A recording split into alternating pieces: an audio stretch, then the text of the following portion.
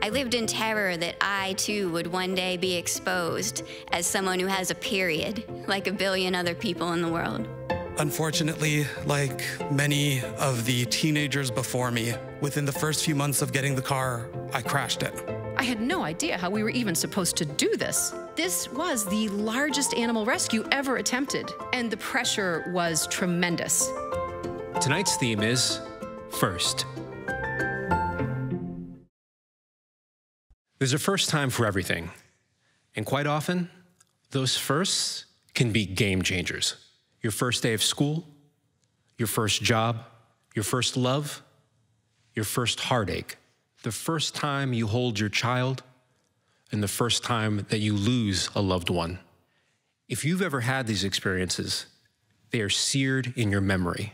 And tonight, our tellers will share their stories of their important firsts, and even more so, the lessons that they learned from them. My name is Dyan deNapoli. I'm better known as the Penguin Lady. I live on the North Shore of Boston, and I am a penguin expert, an author, and a public speaker. I'm just wondering, what are some facts that people might not know about penguins? I think the #1 fact is that they do have knees. So that's the #1 question I get. Do penguins have knees or not? And they do. And that most species are actually threatened or endangered, and their populations are crashing precipitously. What can a person do? Like, just at home, what are steps that you could take? Because climate change, global warming is the #1 threat to penguins, I always say, one of the best things you can do for penguins and the greater environment that they're living in is to determine your own carbon footprint. So there's all these carbon footprint calculators online that you can go to and figure out, how much carbon am I putting into the atmosphere. If you want to do something more specific, I always say you can donate to one of these penguin rescue centers that are throughout the Southern Hemisphere. Tonight, what would you hope that our viewers take away from the story that you're going to share with us? That we don't really know what we're capable of until we're tested, and that we all are actually capable of much more than we even know, and also that it's never too late to pursue or achieve a dream.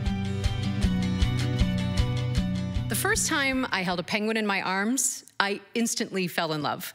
His name was Sandcob, and he was this tiny African penguin chick, and he was ridiculously adorable. He was all belly and big feet, and he was covered in this soft, fluffy down. And he reminded me of my first pet, a soft, fluffy bunny named Lilac. I've always been a huge animal lover, so when I first learned about endangered species as a kid, I was traumatized. And I've always felt deep down that I was meant to help those animals somehow, but I always wondered, what could I possibly do? At 31, I went back to college to become a veterinary nurse, and I met Sandcob during an internship at the New England Aquarium. He was named after a rescue center in Cape Town, South Africa, that saves African penguins, which are now an endangered species. 5 years later, I'd be at that rescue center holding a wild African penguin in my arms. Only this one would be covered with oil.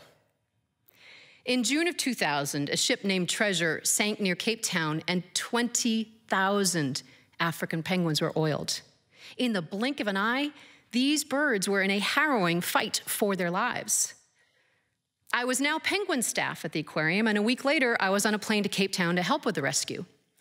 And thousands of eager but completely inexperienced local volunteers also showed up to help us.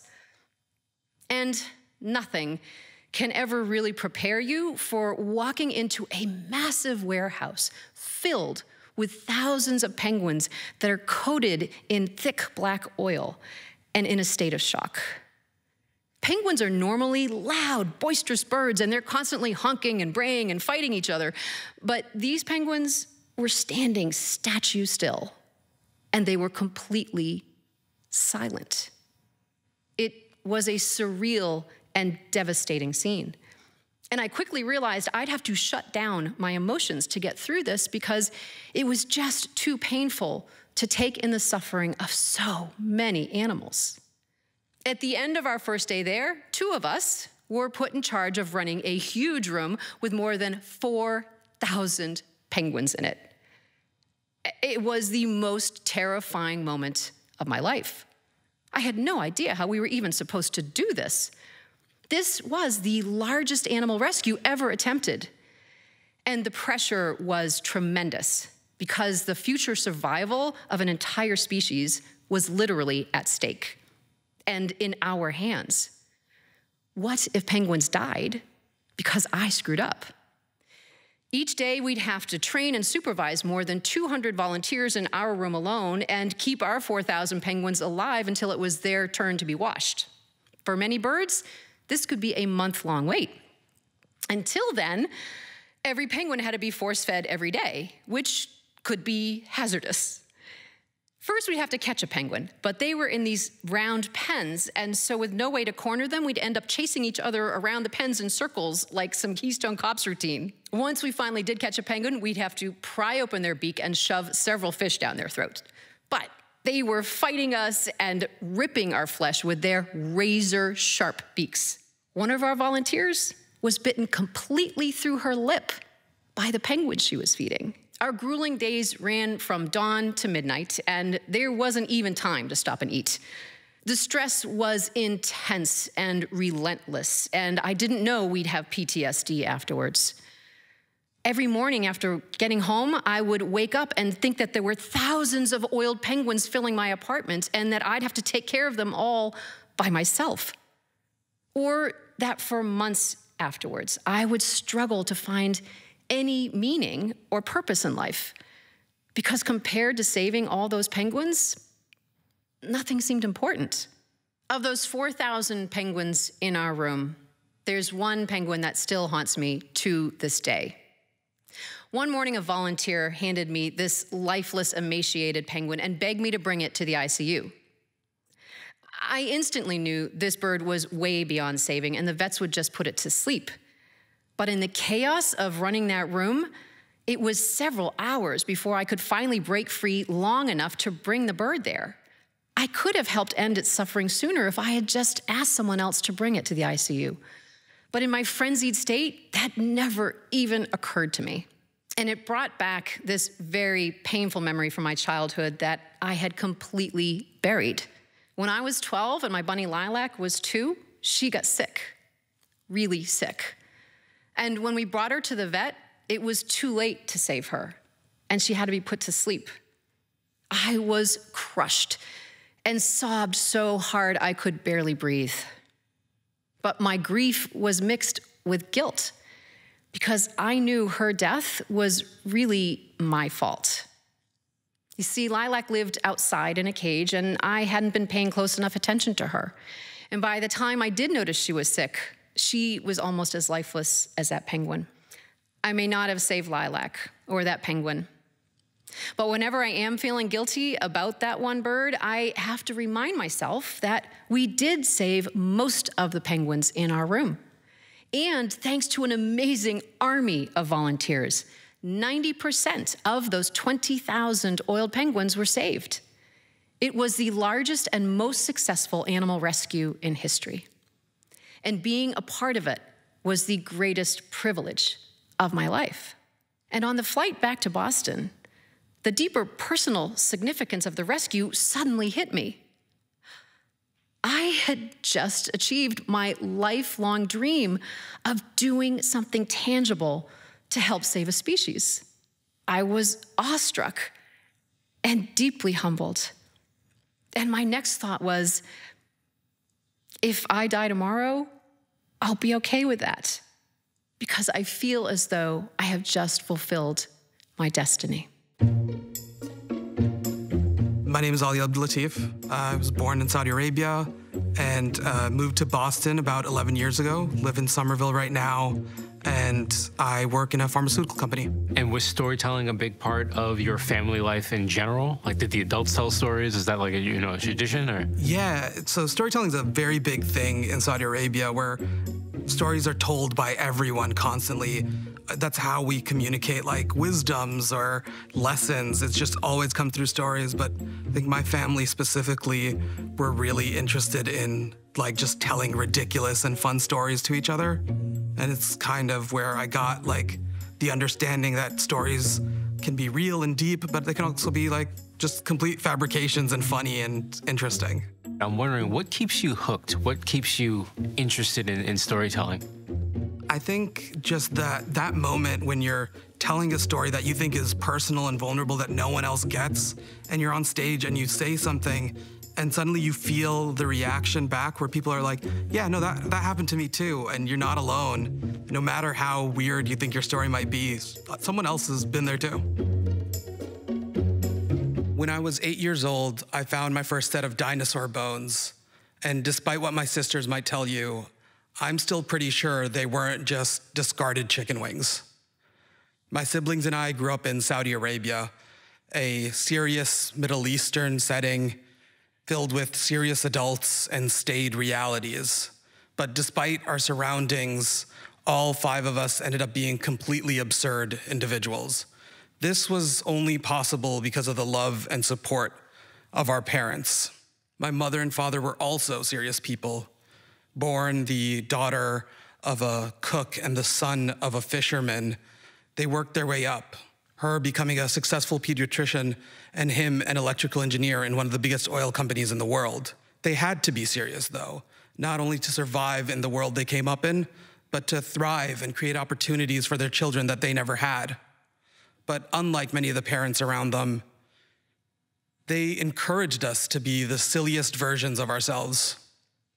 I remember a friend asking me growing up how I was able to crack a joke about my father in front of his face, something no Saudi son would ever do in front of their fathers.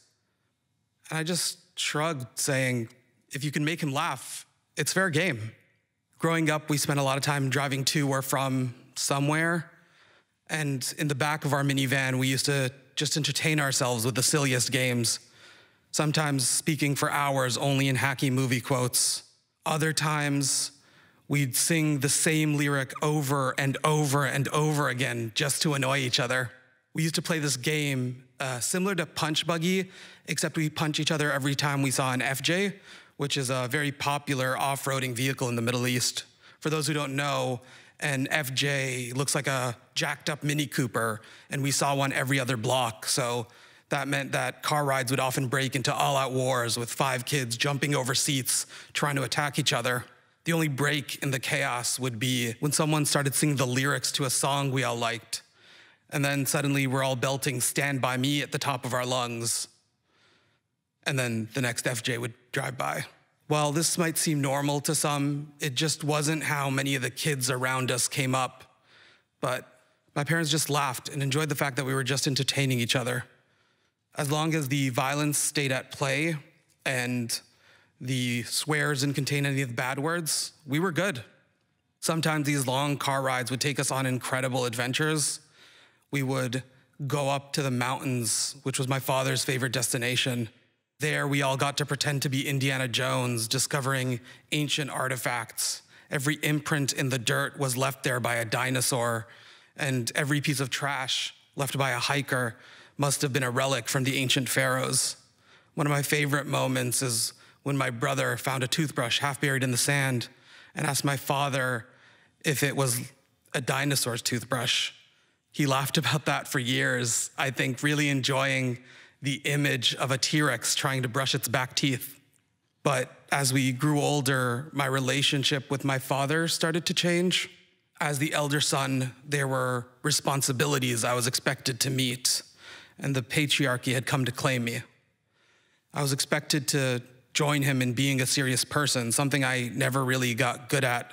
This meant standing in long bureaucratic lines, going to the weddings of people I barely knew, and learning outdoor skills when I was clearly an indoor kid. I had to relate to older men who seemed immune to my charm and unamused by my wit. But as my father started telling me about how I should be responsible, we started to take each other more seriously. Slowly, we stopped going on adventures, and eventually, we stopped seeing our silly sides altogether. Late night jokes about nothing ended up becoming long conversations about how to provide for my family and what would be expected of me after he passes. The weight of these responsibilities became clear to me, and I realized that even if I wasn't able to be a serious person, I'd have to pretend to be. At 17, I was given the keys to my first car. This was the first responsibility that was given to me that afforded me some sense of freedom. The main purpose of the car was to run errands and help my mother and sisters out wherever I could. But when I was off duty, I got to break free. Whether it was a long trip to the beach or just a drive around the neighborhood with my best friend, I went on adventures again, and I got to be silly. But unfortunately, like many of the teenagers before me, within the first few months of getting the car, I crashed it. Panicked, I called my father, asking him what to do. He asked me where I was and calmly showed up. Seriously, he checked that I was doing okay and went to the next driver to see the same. When he realized we were both okay, he handed us each a bottle of water and called the insurance agency. Because of the damage, we were asked to wait as someone came to assess it. So we did. Quietly. Neither of us spoke, me too ashamed to even look at him, just stoically staring out into the street. I started to panic, thinking about how I was going to be punished. I realized that this was the first responsibility, the first big responsibility that was given to me, and I'd already blown it. And suddenly I hear a screech and feel a thud to my side. I turn and I realized my father just lightly punched me. I look at him and he smiles and goes, "FJ." And suddenly I feel a great sense of relief. I see the man who raised me and I feel comforted, realizing that being serious and being silly were never meant to be mutually exclusive. Archaeologists will tell you the first set of dinosaur fossils were found in Saudi Arabia in 2014. But there's a toothbrush in my parents' basement that proves that my brother got there 15 years earlier. My name is Erin Barker. I'm originally from West Virginia and Southern Ohio. I live in New York City now with my husband and my dog, Wally. And I'm the executive director of the Story Collider, which is a science storytelling nonprofit. Can you tell us a little bit about Story Collider and how it started? Yeah, Story Collider got started about 11 years ago now by myself and a couple of physicists, and we had this idea that by sharing stories about science, we can connect people to science in a different way, in a more human way, in a more emotional way, and show everybody that they have a voice in it and a role to play. So you're obviously a very accomplished storyteller. You've kind of done it all. I'm wondering, what kind of stories are your favorite to tell? I love to tell stories about my family. I think because they're such significant people to me, I think they're hilarious. And I think the most meaningful stories I tell are the ones that are about them. Sometimes it's tough because I can't bring full context of our relationships into any of these stories, and I hate when somebody listening, thinks of one of them as a villain or something like that. I love my family, we're super close, so it's just really important to me that everyone knows that, and it's really special to me to have their support in telling these stories. My parents got divorced just as I was starting puberty, which is really adding insult to injury, if you ask me. Especially because my mom moved out and was working overseas, and she was the only person in my family who understood even remotely how periods worked. My little brother and my dad certainly did not. The three of us were very close. We spent every weekend practically playing baseball and tennis and stuff like that, but this was not their department. My dad was raised Southern Baptist in the 1950s in West Virginia, and so anything related to menstruation or really reproduction in general was terrifying to him. He was always really good about going to the store to buy pads for me, but he would often return with one of everything they had and this wild look in his eye, like he'd been through this perilous ordeal. And I didn't blame him. I was scared too. My favorite section of 17 magazine was the part in the back where girls would write in their stories of embarrassing things that happened to them. It was called Trauma-Rama. Almost exclusively, these stories were about the author being publicly exposed as a menstruator and the resulting shock and disgust that inevitably followed such a hideous revelation. I lived in terror that I, too, would one day be exposed as someone who has a period, like a billion other people in the world. And it was starting to feel like this fear was maybe not unfounded. Recently, some idiot on the PTA had decided that our class t-shirts that year would be white. So every week on Spirit Day, you could tell exactly which of us 12-year-old girls was wearing a bra and which of us wasn't. I was in the unfortunate latter camp, which was mocked mercilessly. So I knew that I had to ask my dad to take me bra shopping. There were no other alternatives. We both knew this would be excruciating, but we also both knew it was unavoidable. I wasn't going to go into reverse puberty anytime soon. So we went to Kohl's, and my dad didn't seem to know what to do with himself while I shopped. At first, he followed me into the juniors' lingerie section, and then seemed to decide that wasn't a good idea. And then he just sort of lurked on the periphery, which honestly wasn't much of an improvement. I was trying to hurry, but I had no idea what I was doing. I had no idea what any of the sizes meant. So by the time we got up to the register, I think we were both a little bit flustered.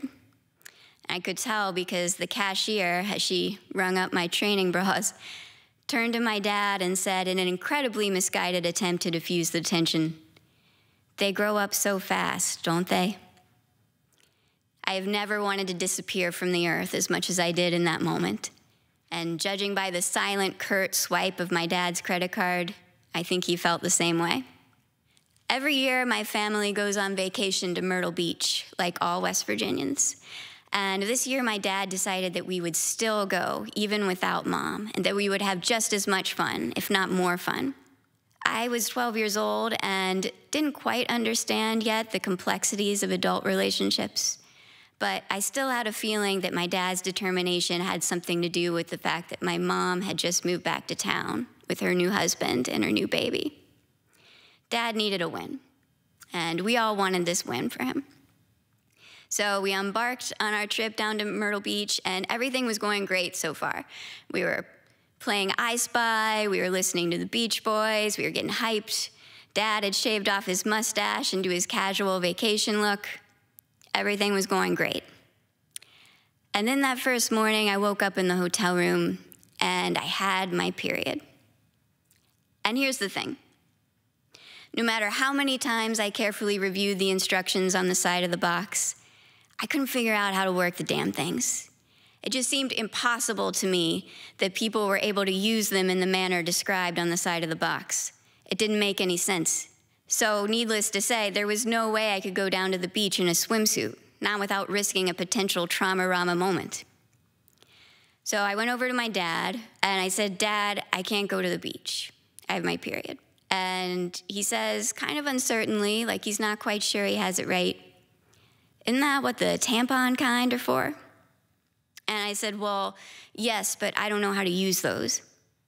And he looks at me and he says, "What do you mean you don't know how to use those?" And I said, "I don't know, I can't figure it out." And he just stares at me until finally he says, "Fine, he and my brother will go down to the beach by themselves. I can stay in the hotel room alone."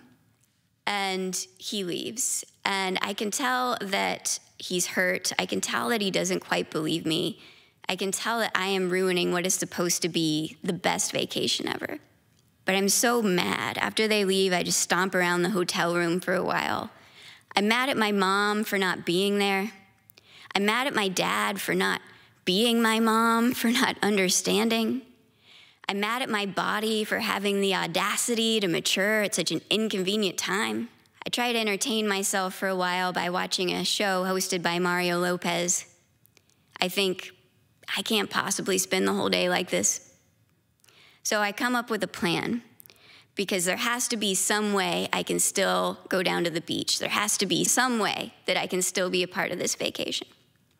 So I decide I'm gonna put a pad on the inside of my swimsuit and wear jean shorts over top. And it's genius. Nobody will ever know.